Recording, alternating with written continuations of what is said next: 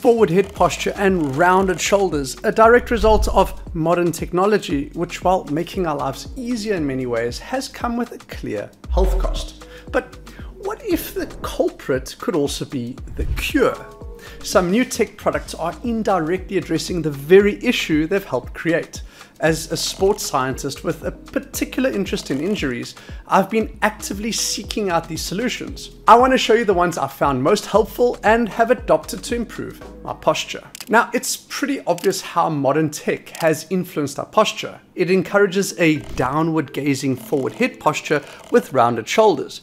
But if I'm being fair, books, pen and paper have done the same for thousands of years. The key difference lies in the duration of use. Historically, physical labor, low literacy rates, and the absence of artificial lighting limited reading and writing time. Today, technology not only dominates our daily activities, but eliminates the need for physical exertion. We can work, eat, learn, socialize, and entertain ourselves without moving, often maintaining a poor posture for extended periods. In 2022, it was recorded that the average consumer in America spent 13 hours and 5 minutes per day in front of a display, according to Statista. So the problem is not so much the tech itself, but the duration and the frequency we are using it. Before exploring the solutions, let's understand why maintaining a forward head posture for hours is detrimental to our health. A forward head posture can significantly impact our health in 3 ways. The first is an increase in spinal strain. The head in a neutral position places approximately 12 pounds of load on the spine. This load can increase by up to 60 pounds at a 60-degree forward head tilt, according to a 2014 study. That's a 5x increase in neck strain compared to neutral. The second issue is reduced breathing efficiency. A forward head posture stiffens the upper back and compresses the abdominal cavity. So instead of getting a deep expansion of the ribcage and abdomen for a full breath, breathing mechanics change to a shallower, concentrated area around the upper chest. The third and final issue blew my mind a bit. A study of 42 individuals revealed that a forward head posture decreases testosterone and increases cortisol levels.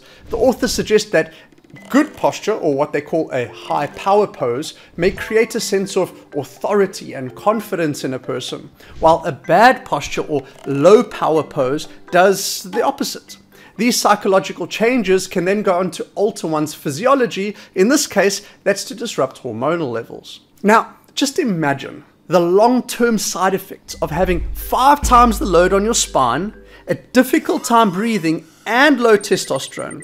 No wonder posture videos get millions of views. I think people can inherently sense that their posture is doing them a lot of harm. So we need solutions. I'm using the following tech to fix my posture. The Apple Vision Pro is not just the world's best AR/VR headset for doing serious work, it's also the best device for promoting good posture. Here's a comparison of my posture in my traditional setup versus using the Vision Pro for work. Notice the difference? With the Vision Pro, my hands never have to come together, keeping my shoulders externally rotated and my upper back retracted in their strongest and most stable position.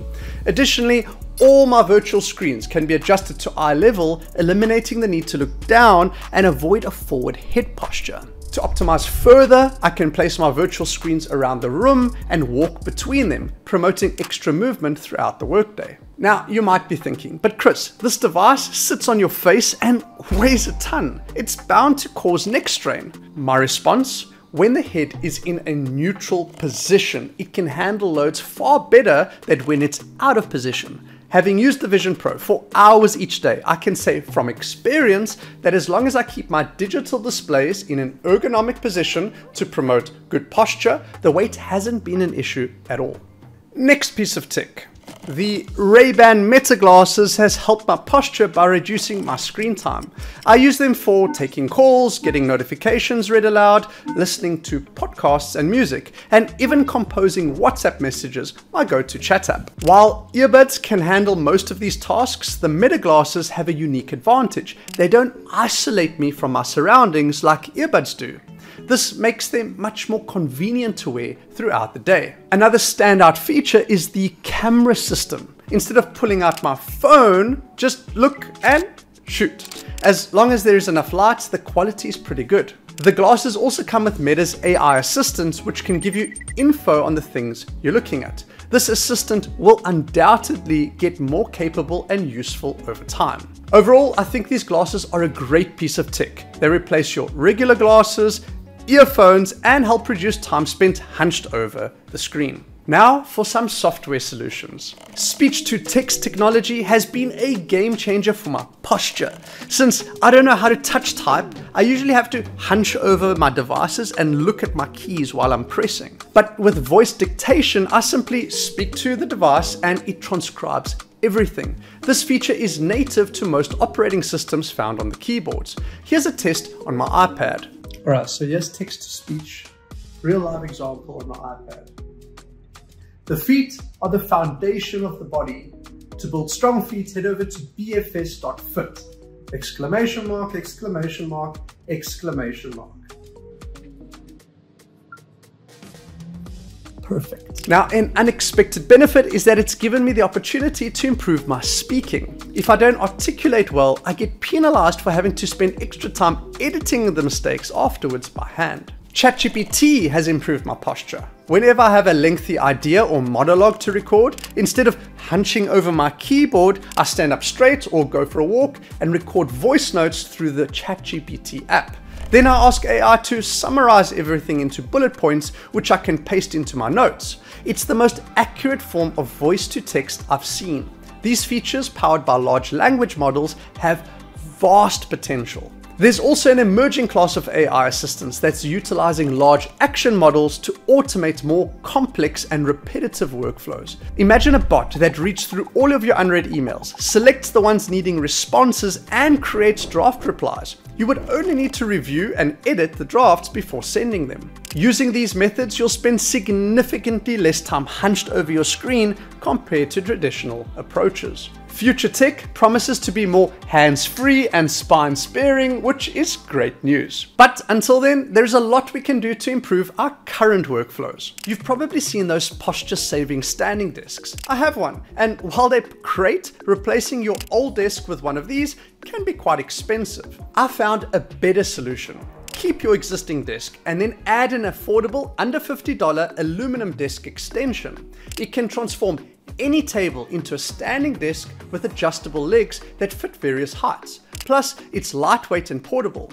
I've taken mine on trips and it's been a game changer. I'll share the Amazon link below. I have another simple hack for improving your work setup. You can use your TV to improve your posture while working. Just place it on the wall or on a high cabinet so that it can be viewed in an ergonomic position. Then connect your laptop via HDMI and you have a nice and wide external display setup that promotes good posture. Here's the difference between not using the TV as an external monitor and using it as my work display. An additional benefit is that if you already have the TV, the setup won't come at any extra cost, other than buying the HDMI cable, of course. Alright, now for the tip I think is the most universal and critical on our list. Can you guess what it is? The best way to fix your posture is to wear flat shoes.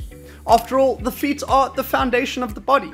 High heels disrupt this foundation by elevating the feet on one side, shifting the body center of mass forward onto the toes. This causes a cascade of adjustments throughout the body as it tries to regain balance, resulting in poor posture. A better choice would be zero drop shoes, which have no heel elevation and support a more neutral posture. To find zero drop shoes, check out our new website, Find My Shoes. It's a comprehensive database of the world's healthiest footwear, all of which meet the zero drop criteria. The site allows you to filter by shoe type, compare features between shoe models, and find discounts on the top brands. Our goal is to make healthy footwear accessible to the whole world. You can find your shoes by scanning the QR code, clicking the link in the description, or using the short URL bfs.fit. Also, give us feedback on the site in the comments. Okay, now on to the final tip. This piece of tech can help you recover from a day of bad posture. It's a friction-based portable pull-up bar that can be installed between any two walls or door frame without drilling holes. What makes a pull-up bar such a great posture recovery tool is that it puts you in the exact opposite shape you tend to spend all day in. By hanging, gravity also assists in aligning the upper back with the shoulders and hands. This is literally nature's free chiropractor. I'm currently reading a book by a well-known orthopedic surgeon who discovered that hanging is an effective exercise for helping people recover from various types of shoulder injuries related to bad posture. The best way to hang is with a supinated or underhand grip. This position counters the pronated or overhand posture we often maintain throughout the day. Personally, whenever I feel a bit jacked up on top, the first thing I do is hang. It's my favorite way to reset my posture. If you know of any other posture correction tech, let us know in the comments for the benefit of the whole community. Check out our content here, our website here, and I'll see you there.